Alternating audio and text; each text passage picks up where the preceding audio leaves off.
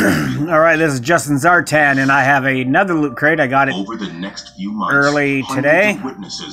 I checked the website to see what was going on.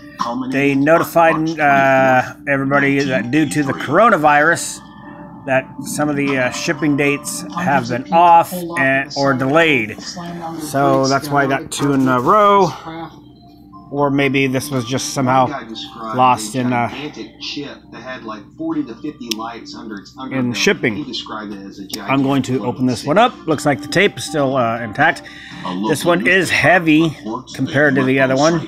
On March 26th, an article I don't know if that's going to have my extra piece I was missing from the other one in it or not. Let's get this one open to see what we got. For 22 years, Dr. Heinrich served as a scientific consultant for the U.S. Air Force's investigation of UFOs, called Project Blue Book. I don't know the theme of this one. Heinrich's team opened a UFO hotline. Looks kind of like it's ripped and beat up looking. Related to the March 24th sighting. First off, it looks like we have a Pac-Man shirt. One of the longest-lasting UFO flaps on record. And blue. All right, yay, a Pac-Man shirt. And there's the Pac-Man shirt. My eyes automatically fell to what is the Batmobile. Let me turn down the TV just a little bit. Nuclear power plant. 50 miles north of New York City is Buchanan, home of the Indian Point nuclear power plant. Its 3 reactors generate... Like I said, my eyes fell to the Batmobile. It is the animated series version of the Batmobile. Security guards... It's nice looking. ...reported a UFO in restricted airspace over... It's in a sealed case. I don't know if I can play with it. Set that up to the side. There is a Batman-themed ruled notebook.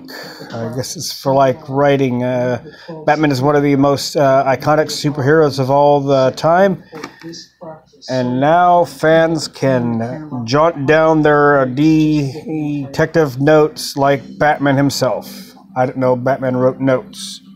Set that off to the side. A loot crate pin, which I have no idea what that thing means. Kind of reminds me of a symbol of you push when you try to get something to play. Looks like we have a Doctor Who comic book and a thank you note from the Loot Crate team. And this one,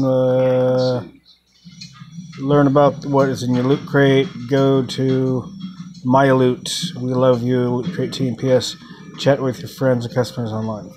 Well, and it looks like everything was in this one. So this is, for me, this is Loot Crate number 4. Not bad, not bad. I'm trying to get back to getting some G.I. Joe reviews online. Some setbacks have been going on. So I'll hopefully get back to those. I do have a couple already out, but I am,